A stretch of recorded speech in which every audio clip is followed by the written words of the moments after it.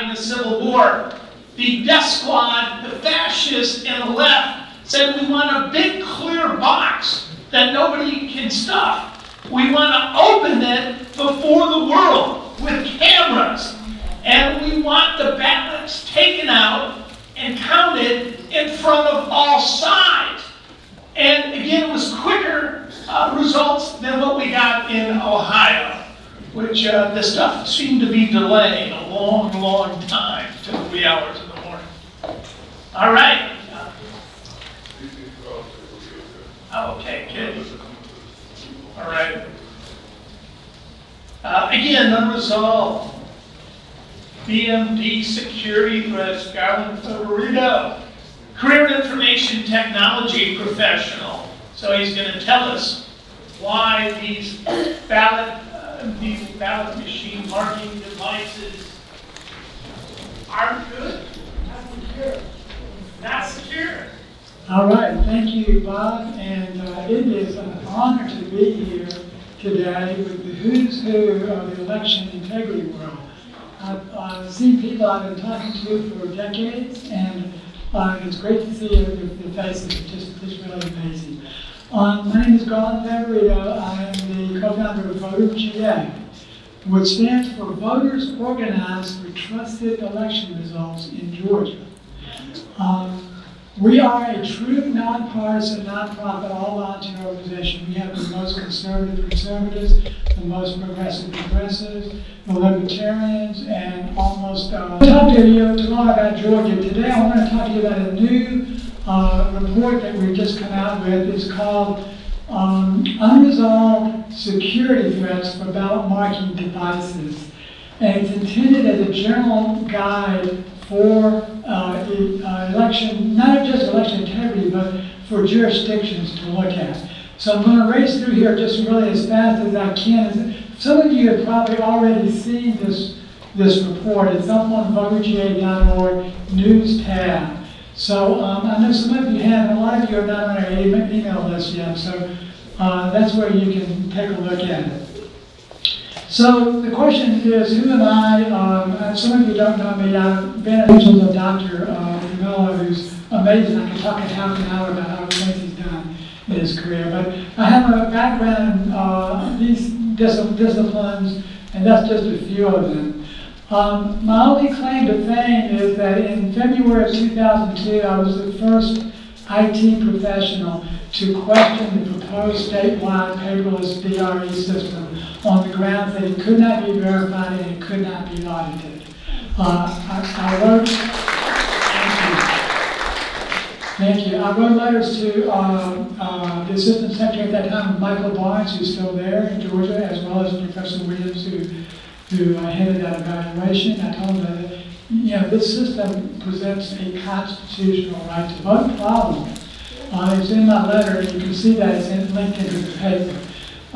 They ignored us, as you know, and implemented, in fact, unconstitutional, and they will be banned in Georgia beginning in 2020. So a lot of you might want to know, how in the world did I know about this in 2002? Well, I knew about government corruption, and I knew about bipartisan government corruption. And I decided to attend a conference in 2000, which probably was the first conference of its kind, a voter fraud conference. It was sponsored by Jim Condon Jr. up in Cincinnati, Ohio, an American Free Press.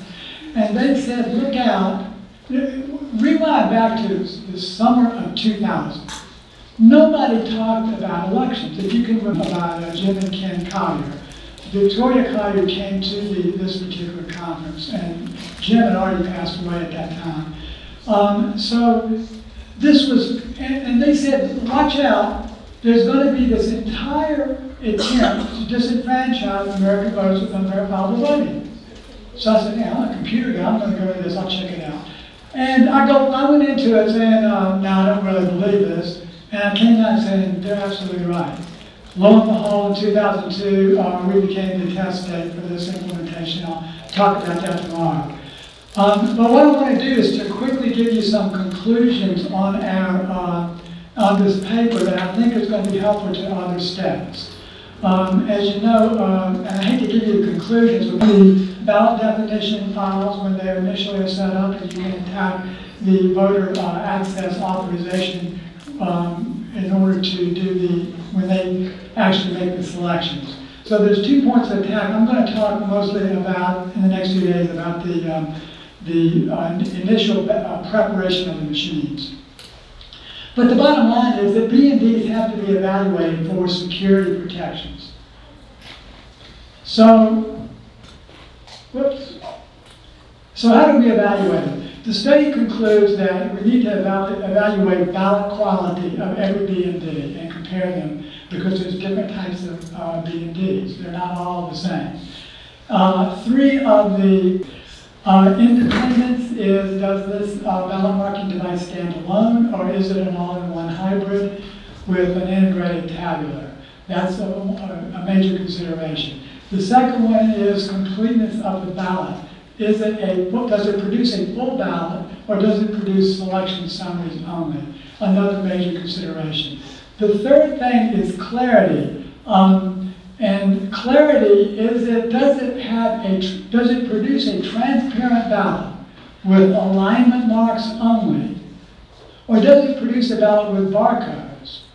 And if it produces a ballot with barcodes, are the votes embedded in the barcodes or not? Some systems have the election ID, precinct ID embedded within the barcode, but not the votes. Other ones embed the votes. It's important to know the difference. They're both a security threat. The one that puts the votes in barcodes is even worse. So what the study has, I know you all are going to love this, and you have to go out to the study and get it, but it maps all of the current vendor products into these 3 attributes and gives them a green, yellow, or red check marks. So I'll come back to that, but this is on in the report, and everybody can get it at voterj.org news tab. I'm going to run through these very quickly. It basically increases the threat of the device adding votes to the ballot after the voter has reviewed it, because you're going to put that ballot back in the same tab. And it could also spoil votes by adding votes to votes that have already been cast by the voter, which would result in an overvote and canceling out the voter's vote. That's 2 things that a hybrid can do. So for those reasons, it can't secure cast votes. It's not verifiable to the voter, because the voter could change it after the voter has reviewed it. And therefore, it's really not auditable, and it's flat not suitable to conduct any election anywhere in the United States. If the BMD embeds votes in a barcode, it's not verifiable to the voter. It's no different than what we have now. We have an unverifiable voting system with paperless DREs. If it's not verifiable to the voter, it can't be audited. If it can't be verifiable and audited, it is not suitable for any voter to use anywhere in America or anywhere else in the world. So the other thing that's interesting to mention here is this is also true for ADA voters, because remember, if an ADA voter has an assistant come and help them, that assistant needs to be able to verify that ballot the same way that anybody else would. Privacy. One of the conclusions that this draws is that selection summaries cannot protect ADA voter privacy. You might be familiar about the case in Maryland, where it's a hand-marked paper ballot state, but they are the voters, ADA voters, assuming because they have to vote on selection summaries. So that is unequal. It could be detected. So bottom line is a full ballot, not selection summaries. Everybody should have a cast of vote on a full ballot. So that is the conclusion. A selection summary cannot support ADA voter privacy, and it's not auditable anyway, because as Dr. DeMillo has explained, you have to have the memory of somebody who's been on Ginkgo for 100 years to be able verify your ballot. I'm sorry, Americans with Disabilities Act. I apologize, a disabled voter, visually impaired. Okay. So that leaves us with the last burning question ballot that's transparent. So it uses alignment marks, not barcodes. Alignment marks do not contain data. Barcodes contain data that can corrupt the scanner by sending instructions. So only a standalone BMD that produces full transparent ballots should be acquired for use in elections in the United States of America. Nothing else is acceptable for an ADA voter or for any other voter for that matter. So that leaves us with still one burning question, and that is, can a standalone BMD producing a transparent full ballot be used for all voters? As you all know, this and some of these other jurisdictions are trying to move to use BMDs for all voters, and even the bad BMDs. So can this be audited, and can it be used for all voters? Dr. Stark's probably going to go deeper into this, but what we go through all of the conclusions and the problems with auditability. I don't want to belabor this too long. But so basically, obviously, if you are using a BMD for all voters, you have a much greater risk of rigging that election because there's so many more ways to tamper with it. It's more difficult, unless of course you're using fraction magic, to do it with an ADA voters machines only. But the other problem, here's the big problem with auditing BMDs, and I think Dr. DeMello has already kind of hit on this, I know Dr. Stark will as well. But there is no post-election audit procedure that can audit what the BMD displayed to the voter. There's no way to audit that. The voter doesn't have any means to determine if the BMD displayed the races correctly. They don't have any evidence to give to the elections officials. So basically, there's no source document because there's no voter-created source document. The machine created it. Now, Dr. Wolof out of Rice has suggested live parallel audits could solve this problem. And it's a very good suggestion. However, Dr. Starr goes into quite a few reasons why they're just simply not practical. Just a massive number of permutations. The jurisdictions are unwilling to supply the resources for that massive amount of a live parallel audit. You have to audit every machine a couple, 3 times a day at a minimum. But the bottom line thing here to reveal, investigate, and resolve problems. Their objective, if you really boil it all down, most elections officials' objectives are to conduct a smooth, uneventful election. And that takes precedence over the ones that have to be accurate. So I don't want to condemn all the elections officials, but we have found that to be true in many, many cases. So it's politically difficult, even if it would work. So that leaves us with you can audit, if it's transparent, you can audit that as well.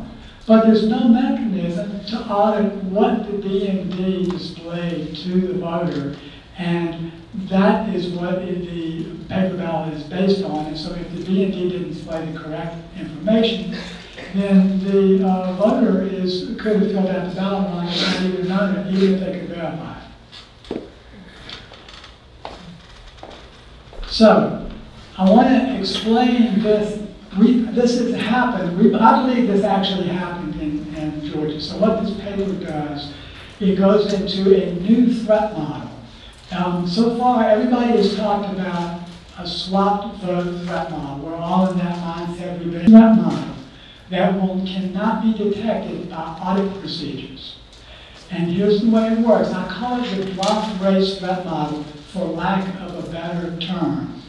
But basically it selectively conceals races from voters in specific precincts, either based on their demographics or their primary voting history.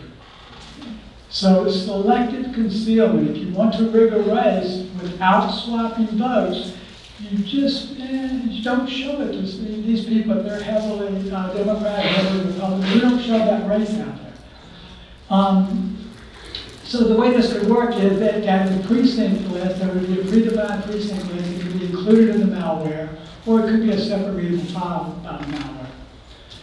Now, the way that you can trick the voters to not realize that they missed a race is that you would conceal the race initially, but when you get to the summary screen and the voter realizes it, they go back to cast the vote, it then displays the race. The voter would naturally think, oh, I made a mistake, and I just missed it, and they would click it and continue on. There were several affidavits in our case recently where we found that this happened. So I think this is the new threat model that may be coming to your state. I want to give you a heads up and finish up with what Dr. DeMillo had talked about, and that is our lieutenant governor's race. So about 4 or 5%, whereas the other races down ballot are about 1% or more or less. So if you look at the lines represent historical. If you look at the 3 lines, let me see if I can point to it with my pointer here. Yeah, there we go. So these 2 lines are historical drop-off rates for the governor and lieutenant governor's race. This was 2018, this dramatic drop-off. These points represent the down-ballot races, Attorney General, Secretary of State, so on and so on.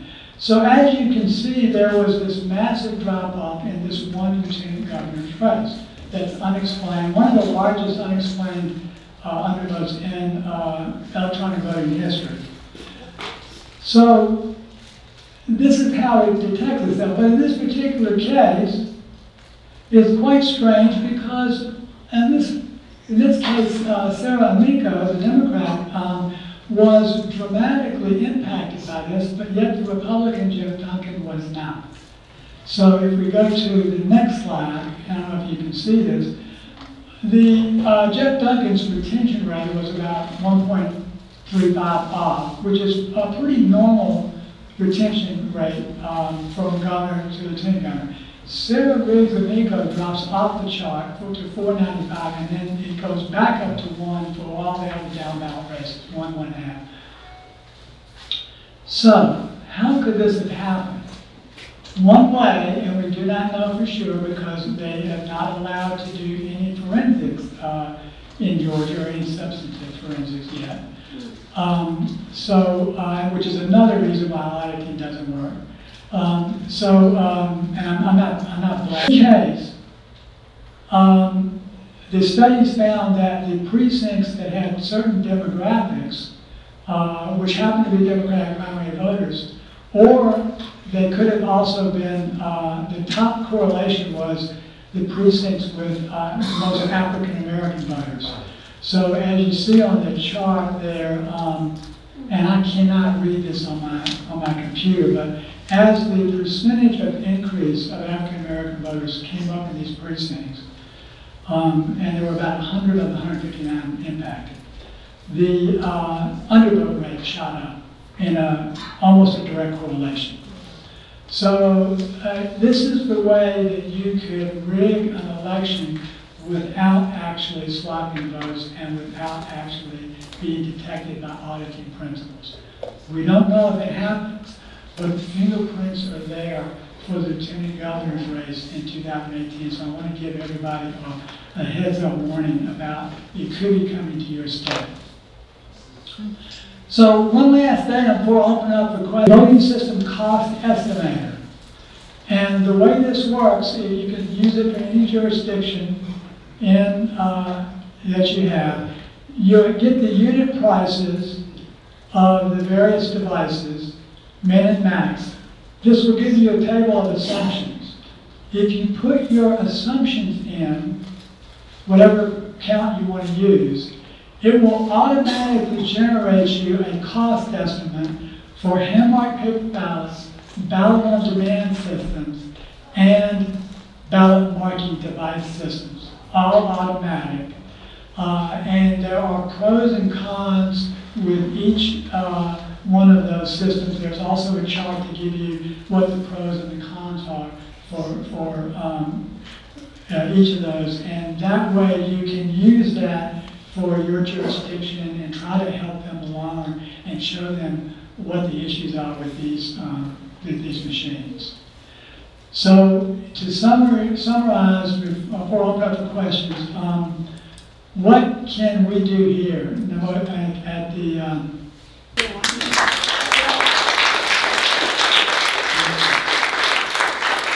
So I'm here all day. I'm spending all day Monday here too, and I think we're going to work on this. So we would love to kind of reach some kind of a conclusion. The study is available for anybody to use as a basis and a guide. And you may not agree with all the conclusions, so we might have a different, something different come out of the task force. But I would really love for us to come out. We've got to fight this thing quickly and fastly, because quickly and fastly. How about just quickly? Because as you know, with new money is coming down from the federal government, and the restrictions are not there. We're going to have all taxpayer expense, and we're on the verge of that happening again. So I think the task force can do everything it can to stop this and hopefully have a position. So with that, thank you very much.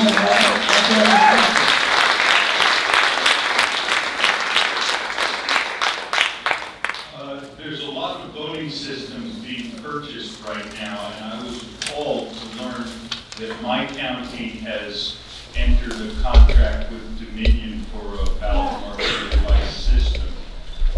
I am happy to go talk to the registrar, but I can't think of how to approach her other than to say, how could you be so stupid or careless? Can you think of a more constructive? Number two, there's two different Dominion systems. There's actually there's more than two. If it's a ballot-marking system, it could be an ICS or it could be an ICE. And they both have different qualities. Dominion is, I guess it's public knowledge now. So they have a barcoded, the ICX is a barcoded voting system. It puts the votes in a barcode. What they're doing though is they're working on software, and I think they have this ready in Colorado, or it's close to ready in Colorado, and that would actually do a full ballot. They're going to use the same hardware. I think that's the intent. They're going to use a full ballot to force them. If they're dead set on Dominion, I would encourage them. Well, they have signed a contract. Then that's probably too late. So I think if I would. So there's a package of information that's needed for all activists prior to that moment. It sounds like you've produced it. Right, this would be helpful, I believe. So now that you're in the same point that we are right now with Dominion. So we explained for a year, at least a solid year, to all of our voting system evaluators, to all the legislators, that you can't have an unverifiable system in advanced votes and barcodes. You have to accumulate what the voter verified. We had a law that passed last year, which was, the wording wasn't quite right, but then this year we watched in committee the same legislators who passed it last year vote against it this year. So my suggestion is that you have to stress the fact that it's unverifiable to the voter. It's not any different than what paperless DRE, because the voter cannot verify what's in the barcode. Voters can't read barcodes. So stress that fact and try to get them to go back to Dominion and see what they can do that. And if they twist Dominion's arm, Dominion will probably produce software that will change that system. Is it inherent that ballot marking device produces barcode? No, Because it no. seems inherently against the interests of the voters. Well, right, and I'm glad you mentioned that because these voting machine vendors have been doing things that are inherently against the interests of the voters for 17 years, ever since the reason I got into it was I knew they had to be doing this on purpose. Yeah. It can't be an accident. You can't make 20 different security flaws in one system by accident. Benny's in business, he knows that. He and I would be on the streets after 2. You know, when you get one strike and you're out, or 2 anyway. So I'm sorry, I got off track. What was your name? Just where do these, why barcodes when that's not what the voters? Why do you have barcode votes? Nobody can answer it. They try to say, well, oh, it's faster. I said, well, wait a minute. It's a 1 millisecond faster. Can you measure that when you're talking to the screen? So obviously that's a lie, but that's one of the lies that they use. There is no excuse for having a barcoded ballot that I can see, and particularly a barcoded voting ballot. There's no excuse on earth for that. The other ones, someone used it for alignment marks. One of the vendors does. The same county, and I talked to our. Can you use the mic, please, so we can hear you? Use the mic. Thank you. Rin. Oh. I'm from the same county. She said that she's only using 19 in this election. She plans to use 120 in the next one. She says it's only for the disabled voters, and it's federally mandated. And she thinks that that's the only thing a disabled voter could do. Okay, so this would be my argument for that. That's good that you want to take care of the disabled voters, but let's go back to the slide that we talked about for disabled voters. I don't know if I can find it right now. So, if a disabled voter brings their assistant in to verify the ballot, let's suppose, if I'm a disabled voter, I necessarily would not have someone who assists me to verify the ballot. That voter, that assistant, cannot verify a barcoded voted ballot. That's not possible. So my suggestion would be to go back to her and explain that the ADA, she's not doing the ADA a service unless that ballot is a clear ballot, transparent ballot, and it doesn't have barcoded votes. It just uses alignment marks with no data. I would argue that, and then I would argue, since she's already bought them, to go back to the vendor and do the same thing that the state of Colorado has already done. The state of Colorado is really leading elections in this country right now. You change over this hardware, reprogram it with new software. We want a full ballot. We want no barcodes on it, and Dominion's going to be forced to do it. So it sounds great. She wanted to give the voters, the disabled voters, privacy. Well, she can't do that with a selection summary. I know. She can't do it. And so I would point her to Maryland. The disabled voters in Maryland are suing right now. So that will solve the problem. How can we help? See? How can we help Lorraine? Can you put the other slide back, the summary? Thank you. Yeah, hi, so, This one? yes, No, it's the other one. Good choice, bad choice. Carolina with these guys, you know, at the demos, and the regional PP for the SNS said the reason that they want the barcodes, and their biggest selling points is so that it has nothing to do with audits. They don't want recount fights. He told me flat out they want to put the recount lawyers out of business. There's nothing to debate in a ballot summary card. It's Florida all over again, and it's a very successful sales point. And this is the Matt Beeson, regional vice president for the SNS. Now, in your state, I'm sorry. Could you repeat that sales point? Because I didn't get it. They went right over. okay. There's audits are optional in many states. They don't. And very few states have them for certification. What you have for certification is a canvas board process, a challenge process, and a possible recount. And he said when you have ballot summary cards, There is nothing to debate. There's no voter intent issue to resolve before an election board acting as a jury. And they don't want to act as a jury. They don't want that role. And I'm just saying, you know, that's what I was told. And I think that actually is a very underappreciated aspect of the impact of these. Because there are hundreds of thousands of these machines that are coming online.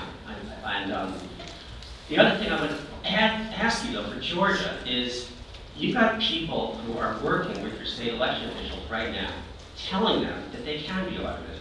And they're writing studies that are going to be published in the next couple of weeks, saying that these machines are friendlier to people, lower income people, lower education people. This is, you know, euphemism for, you know, people of color in the South, for people with disabilities. And this is coming out from, you know, a lot of Washington policy types and some other national groups. So what do you do about that? Because you got, like, you're saying stop, stop, stop, and they're sitting at the desk with the folks who ran these elections that you're just talking about, where, you know, and they're saying, you know, we can do this, and we're going to lend our organizational, you know, stamp of approval to this, and this is happening in your state. So, yeah. So what do you do about that? Well, first of all, that's why I did the study, to counteract part of that. The problem is, you can get somebody, an academic, to write a study that was going to support their viewpoint. They did this with another guy named, I think his name was Dan Becker. They published it in the AJC, and Becker got taken to the cleaners after that was published. But unfortunately, damage is done because the uninformed reader sees that. So all we can do is keep doing our own studies like Dr. Starr, Dr. DeMello, and keep putting those out and refuting the other studies, because they are buying, you know, they're paying somebody to give them an opinion that they want. And there isn't a whole lot we can do. They're using our tax money to do that. But thank you, and I'm out of time. So. Thank you so much. Thank you.